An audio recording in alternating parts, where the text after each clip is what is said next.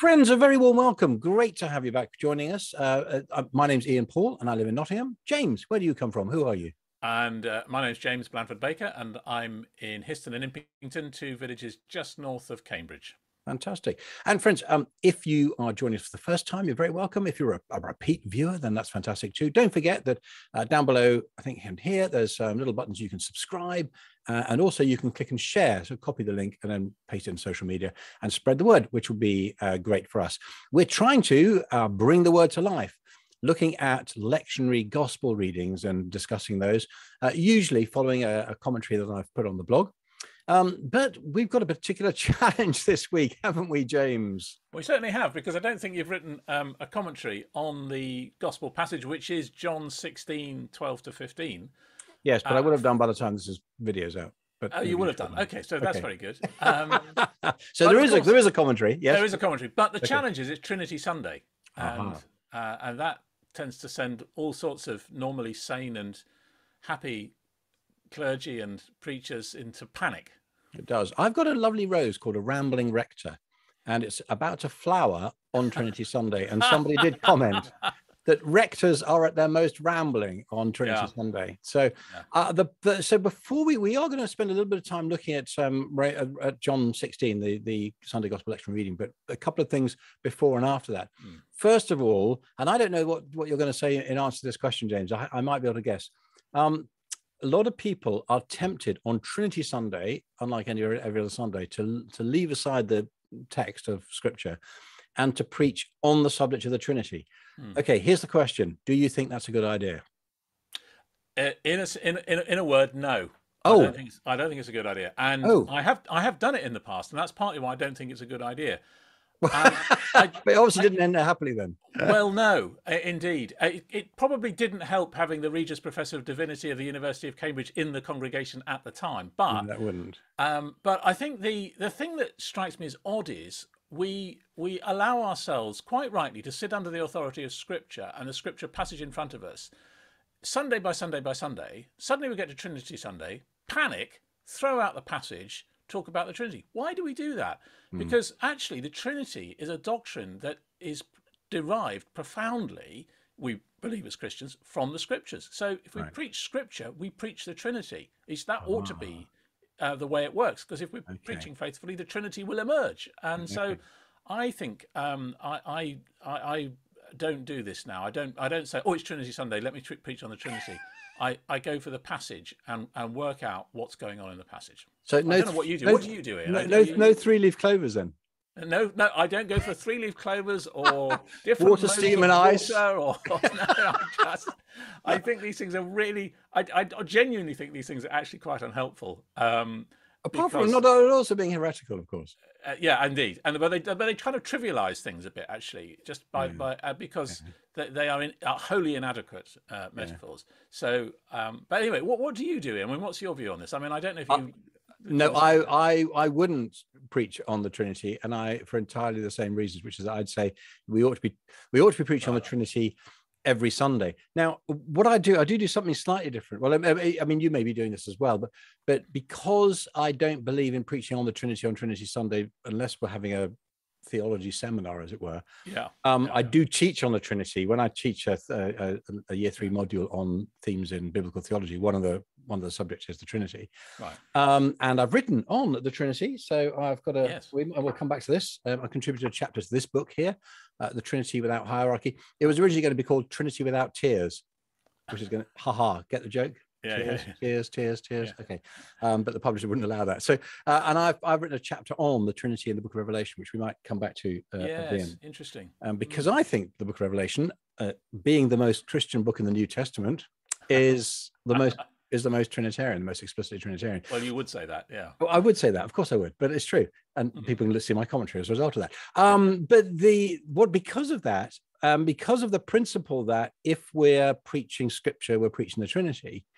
What I'm now in the habit of doing is, along with another big theme in my preaching, I'm now in the habit of making the connections, making Trinitarian connections whenever there's an opportunity to do that. And of course, in many of these passages we've been looking at in the fourth gospel, there's been an opportunity to do that. So I'm actually bringing it out. The other thing that I'm currently sort of feeding into my preaching is this whole thing about Jewish-Christian relations, and the idea and rejecting the idea that the church displaces Judaism, and that Jesus was throwing out the law and all that kind of stuff. So again, those are two things where I'm always thinking when I'm preaching, can I just draw out, when there's an issue in the passage which relates to one of those two things, can I just bring that out and make it a bit more explicit so that in my preaching, in our reading, we actually notice those things. Yeah, and I think that's a really good thing to do, isn't it? Because both of those things are things that have got distorted or misunderstood in the sort of almost embedded culture of Christianity, really. And we do actually keep on needing to sort them out. And I'm sure, like me, you have folk in your congregation who constantly tell me that there's no point in reading the Old Testament because you know. And actually, so in counter to that, I'm constantly pointing out the Old Testament references in the New Testament passage, because I actually had that very conversation last Sunday morning. Right. Okay. And I was preaching, I connected Pentecost and the Spirit being my 3 points were: the Spirit comes from Jesus, the Spirit points to Jesus, and the Spirit makes Jesus real. What Jesus has done real for us. And in order to talk about the Spirit coming from Jesus, I didn't just look at the verses in the fourth gospel which say that, but I went back to Ezekiel's vision of the temple, where the water of life flows from the side of the temple, and then in the fourth gospel Jesus identifies himself as the temple, and that's why blood and water flows from his side. And a person came up to me and said, well, I was really glad you mentioned the Old Testament, because I find the Old Testament very difficult. It's just so boring, isn't it? I said so we did address that, and I recommend some Bible project videos. So funny you should mention that. We ought to get on. Should we have a look at the lectionary gospel reading set for Trinity Sunday, which is John 16, 12 to 15. So just 4 verses from John's gospel. That is a very short reading. Is it possible to preach a sermon just on 4 verses? I suppose so. It's the fourth gospel. Exactly. There's bound to be lots there. And it's very profound, of course, but it's interesting. We do seem to, in the lectionary, to get quite short passages from John around these last few weeks. There've been several times when this has happened, I think. We do. Yeah. I think my observation is, first of all, when you get a short passage, it's really important to look at the context, the verses before and after. And the context here is Jesus reiterating some key issues around the giving of the Holy Spirit. So we read just a couple of verses earlier in verse 7. If I go, I will. If I do not go away, the Helper will not come. But if I do go, I will send him to you. And I suppose I want to then make the connection with Trinity, Pentecost, back to the ascension, that the whole point of the ascension is that Jesus is enthroned and he's now seated at the right hand of the Father. And from there, because we're Westerners, the Spirit proceeds from Father and the Son. So that it is interesting that I just noticed in chapter 14 and chapter 16, at some points Jesus says, I am sending the Spirit, and other points Jesus says, I will ask the Father, and the Father will send the Spirit. So in Acts, it's the promise of the Father they're waiting for, but in at certain points in the fourth gospel, it's Jesus himself who sends the Spirit. Which is significant. Now, beginning of was there anything else we need to say about context, the immediate context of these verses? Well, I mean, I think the only other thing is just about the context in what Jesus says in the very next verse, like that verse 8, where he tells us what the Spirit will do, and about convicting the world about sin and righteousness and judgment. And I think actually grasping the kind of action of the Spirit in the world, in our lives, and so on, is really important, just to understand what is being said in these verses that we've got in front of us this week. I kind of have often read that for myself as saying the Spirit tells you what's good, what's bad, and how to tell the difference. And that's too simplified. It strikes me as really important, though, and it's interesting that in the charismatic movement, I mean, that's been years ago. That was a really important aspect of understanding when the Spirit was present in the worshiping community, that was what the Spirit did. And I don't know if that's been lost a bit. I think that we can quite easily domesticate the action of the Spirit, and that's problematic. And we did mention last week as well that it's very striking, I think, and interesting on the blog. I got some pushback on this, that the image of the Holy Spirit or the Holy Spirit in the New Testament is associated with fire in a way that isn't present in the Old Testament. So there is something about judgment and about cleansing and purification. Yes, which is again, it's something I think you're right. I think we shy away from, actually. Yeah, yeah. So yeah, we talked about holiness, didn't we, in that context? We did. Yeah. Now, Jesus says at the beginning of our reading, I have still many things to say to you, but you cannot bear them now. Now, did you read that as being something to do with the emotional weight of the moment, because all this trauma is happening and Jesus is going and they're all going, oh my goodness, what are we going to do? And then Jesus is anticipating his death. Or is this to do with the limitations of Jesus teaching the Gospels? Or how did you read that? Yeah, it's interesting, isn't it? I mean, there's a very interesting word study in David Ford's new commentary on John's Gospel about this word bear, where he says, he basically, there's a very quick survey of how it's used in the New Testament. And he says it's always associated with suffering. So it's you bear children, but you bear children in pain. Right. Jesus bears the cross. Of course. We are to bear one another's burdens. Right. Paul is told that he will, by Ananias, that he will, the word of God through Ananias, that he will be bearing Jesus' name before the Gentiles and suffer for Jesus' sake. So there's a very strong element of suffering through following Jesus, and I think that's quite a helpful thing to unlock here. This text, it's actually something about, you don't have the capacity to suffer, as it were, these things now, or understand the suffering that will come through following me now. But you will in due course, when I have suffered for you. And that's an interesting little piece of that strikes me as really rather important, because one of the things I found in this passage was it was quite hard to sort of get to grips, get a purchase on what was happening. And I think part of that is we tend to dislocate this and the other texts in the farewell discourse from the context of Jesus with his disciples on the night he was betrayed.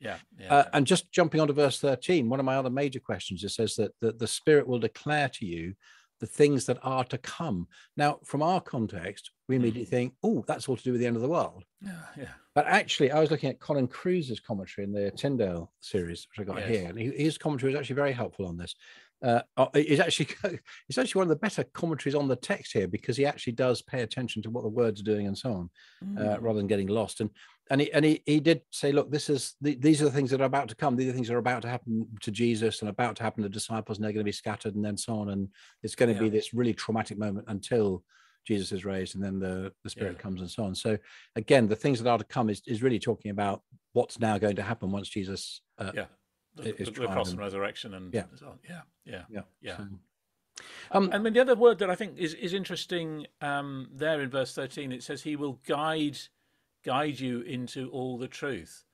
The Spirit's role almost is as a teacher and to a pupil. And I suppose the interesting thing about teachers and pupils is that the teacher doesn't tell you everything in one go. The teacher guides you towards understanding and knowledge. And I mean, I remember my Latin teacher when I was 8. You did Latin when you were 8? I did, sadly, very, very sadly. I don't think I'm sorry about this. I apologise, my friend James here, but never mind. You can't help the way you're brought up, can you? No, you can't. I was a victim as much as anything. But the interesting thing about this was he always said, I'm going to tell you a little white lie now, and it would be about some piece of grammar, because he was simplifying things for us, which he would then explain later as we got more advanced. And I think that impression comes to me here, because there is so much to bear in our understanding of what it means to be a followers of Jesus that we couldn't cope with it all now. And if we look back on our own biographies, that's profoundly true. So there's my parallel to that will be in chemistry, where you learn about an atom with electrons whizzing around it, which are little bubbles.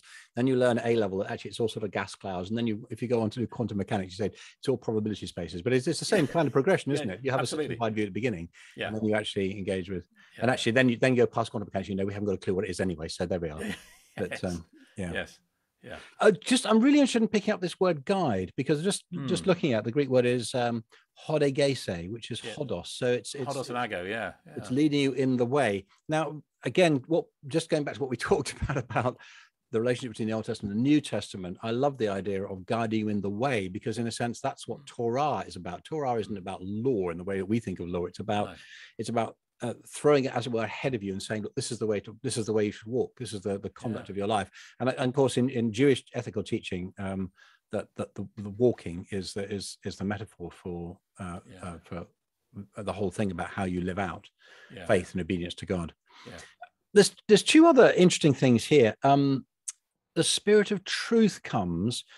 Now that picks up once we get to Jesus's so-called high priestly prayer in chapter 17, by which time they're actually outside. Actually, they've already. Sorry, I'm getting distracted here. I shouldn't get distracted.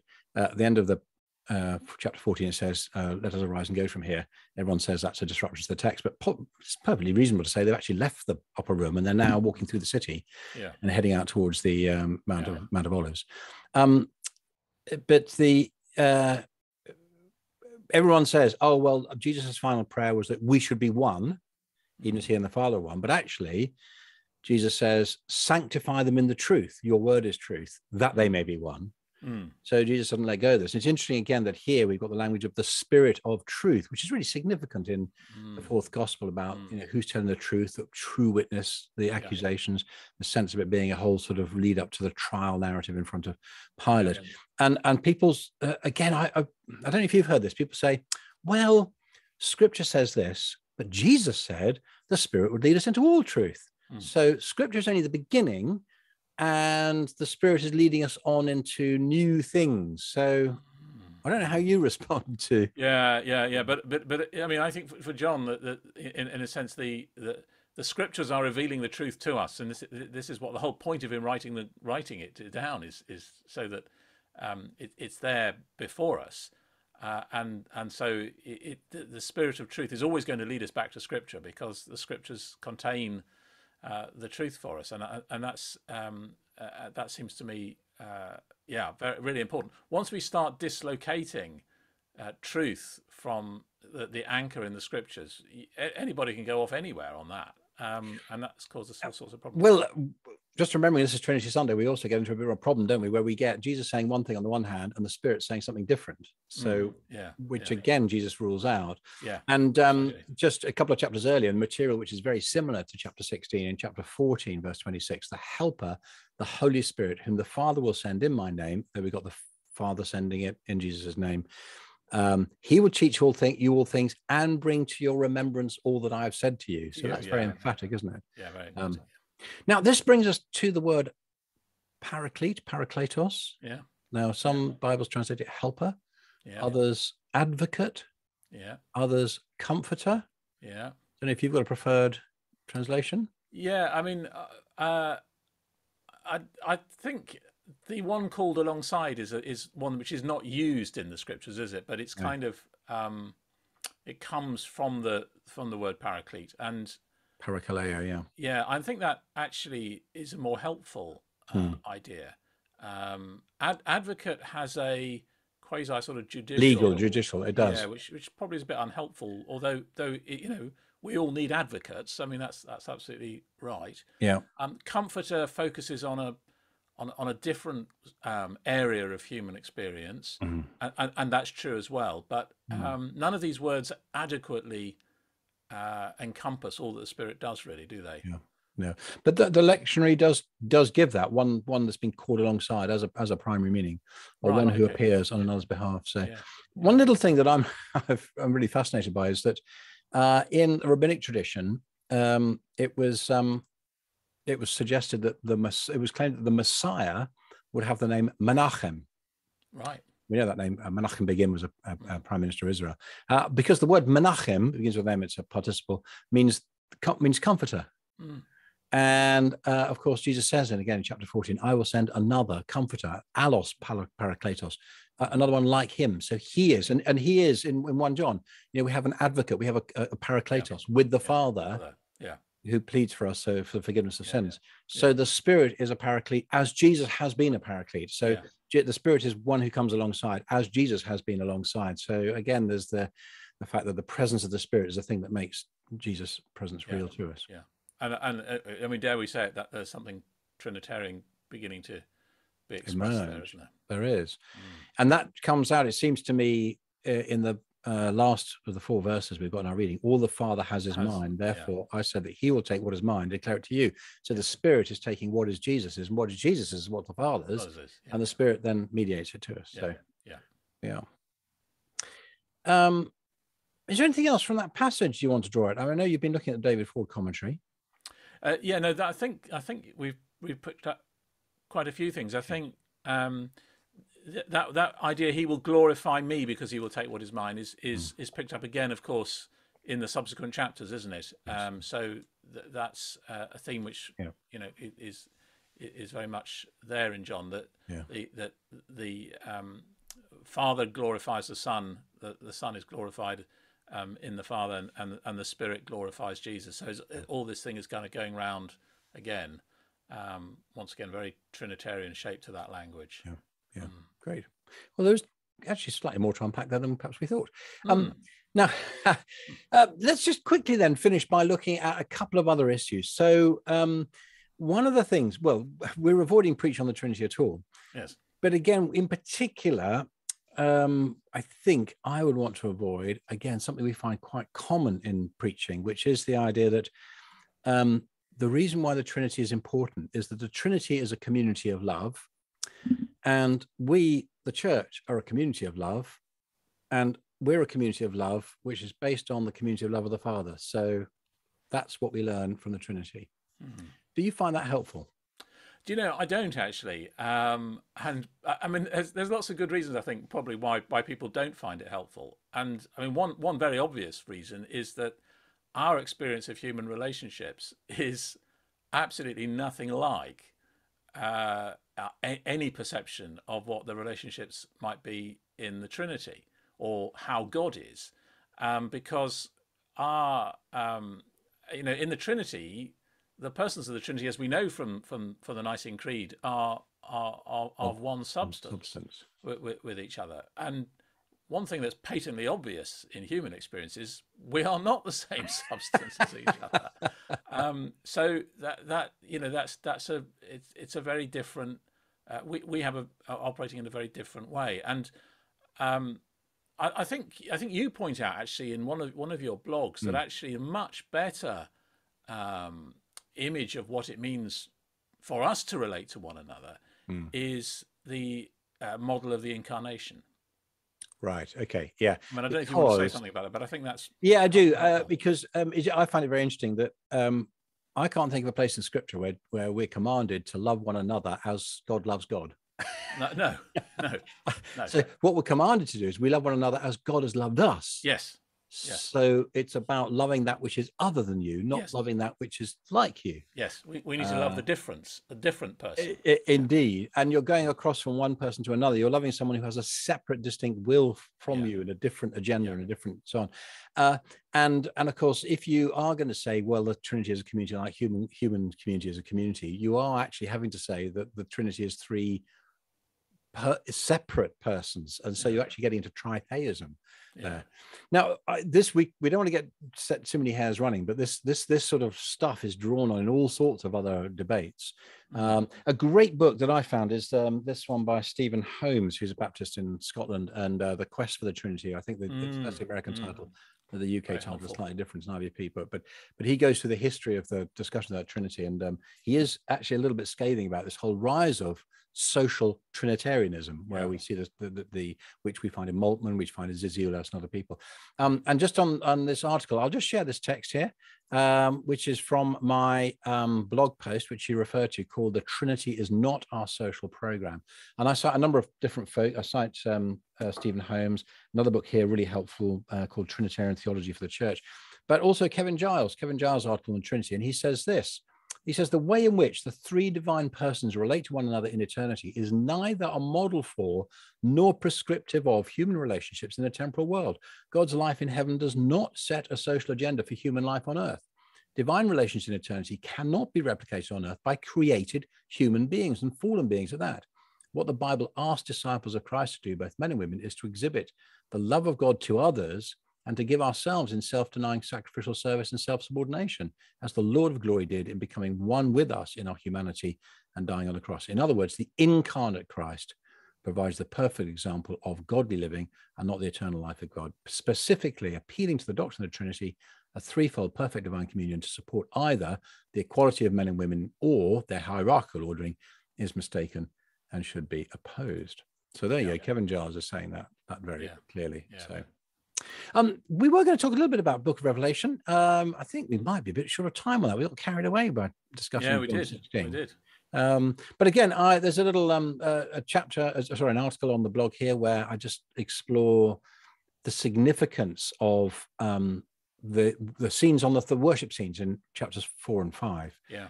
Which I know you read. I think you found it quite striking, didn't you? Yes, I thought you point out at the end of chapter 5. I think there's this the part of the hymn of the hymn of praise is where the text says, "To the one seated on the throne and to the Lamb be blessing and honor and glory and might." And this is one of the places in the New Testament where the Father and the Son are equally worshipped. I thought that was very, very interesting.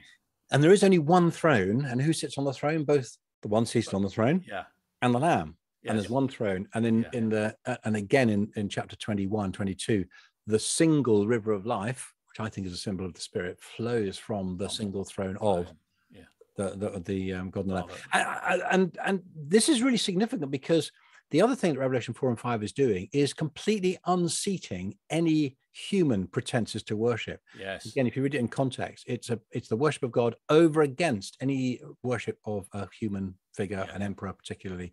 Yeah. And so it's even more striking that the figure of the Lamb actually is found on the throne because no human figure can do so. Yeah. I think I argue that's a high Christology there. Yes, that's well worth a read, that blog. Yeah. It is. And again, you can buy the book as well. And of course, there's the Trinitarian introduction at the beginning where John sends greetings from the one who is, who was to come, from the seven spirits before the throne, and from Jesus Christ, the firstborn of the dead and ruler of the kings of the earth, which is also, I think, highly Trinitarian. Because actually, Paul's greetings tend to be Binitarian rather than Trinitarian. Yes, they do. Yeah. From God the Father and from Jesus Christ. Last thing is just to refer to another resource for folk, and we'll link this below as well in the blog. Delightful little essay by Mike Higdon, who's professor of ministerial training at Durham, and he did actually preach on the Trinity. So he did what we suggest you might not want to do, but he did it he wants to show that you can actually make it explicable. So he preached a whole sermon in words of one syllable. Yes. Yeah. And he was so strict he couldn't say the word syllable, so somebody else had to say that because syllable hasn't got one syllable.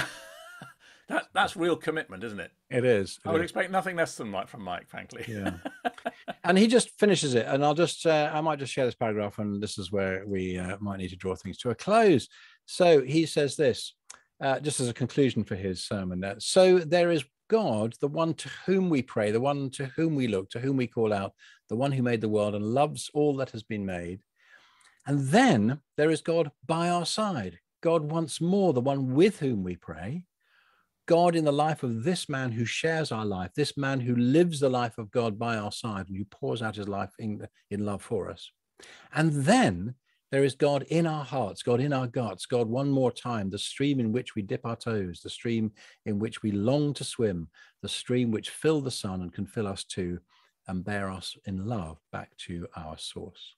And all said in words of one syllable. One syllable.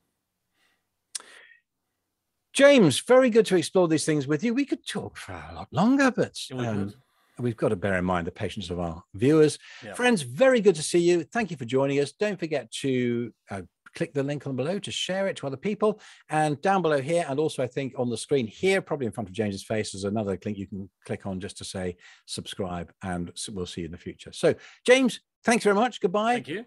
Friends, thank you very much for watching, and we'll see you again next time.